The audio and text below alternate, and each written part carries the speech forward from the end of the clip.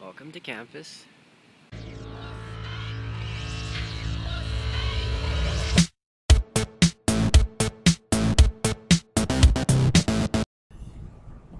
Okay, I wish my camera was better. so my little brother, he's in middle school, and he's supposed to read Gulliver's Travels. But it's like a little canopy of Now, obviously, he's middle schooler. What do you expect? He didn't actually read the book. I don't know, I thought this was cool sticking out because you just look straight up and there's like trees. I have. The first two chapters consist of political, like it makes fun of the British. On top of you.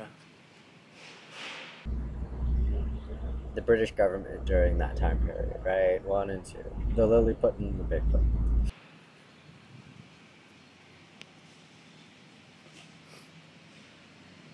Now, the actual cool part, everyone gets so bored of the first two parts that they don't ever get to the third or fourth part. Okay, so it might not be it. And which are when Gulliver goes to a place where they know how to conjure up the dead, and so he gets to talk to Oedipus and Achilles. And then there's the Sky City, which is like Bioshock Infinite, but it was inside of...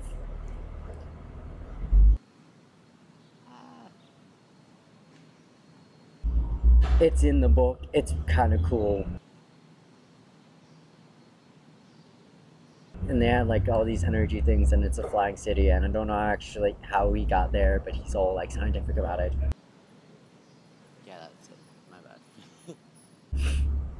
And then I guess that's 4. The 5th one, he gets to meet horse people, which basically talk about the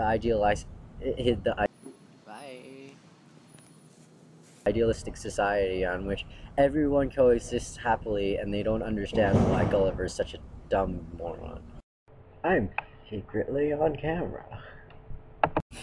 Anyways, it's actually really interesting if you skip the first 2 chapters that everyone tests on. I don't know why they do it, but it's really good. I mean, I like the book. Yeah. If you're willing to get through the boring, it's actually really interesting.